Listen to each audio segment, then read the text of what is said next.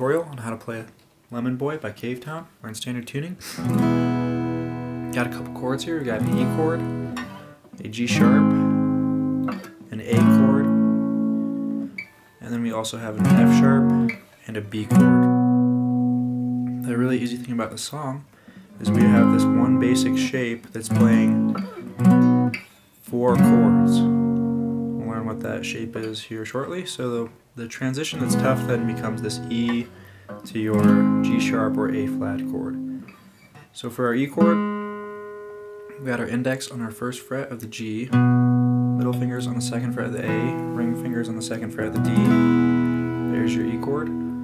For your G sharp or your A flat, you're going to have your index on the 4th fret of the low E, middle finger will be on the 5th fret of the G, ring finger will be on the 6th fret of the A, pinky on the 6th fret of the D, and if you want you can bar it if you're advanced, but I'm just going to play my E, A, D, G strings.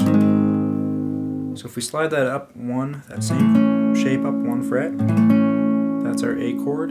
If we slide this back to the 2nd fret, that's our F sharp, and if we slide it all the way up to the 7th fret, that is our B chord. So the progression goes like this. It goes. So the strumming is down, down, up, up, down, up, down, down, up, down, up.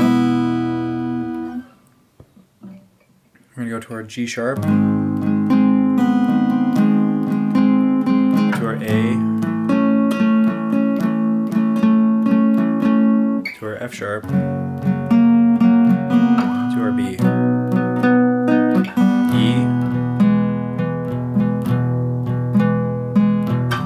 Sharp, A,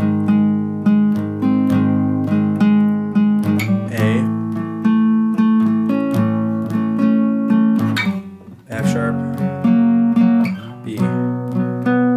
Really slow here.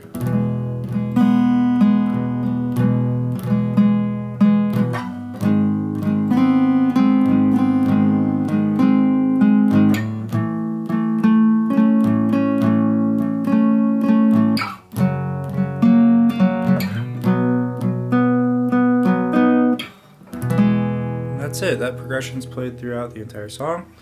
It's pretty straightforward. Again, the strumming pattern is just down, down, up, up, down, up.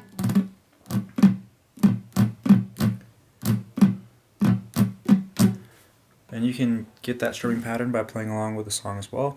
That's going to be it for this tutorial. If you have questions, go ahead and comment below. If you'd like to see more tutorials, please subscribe to my channel. Thank you for watching.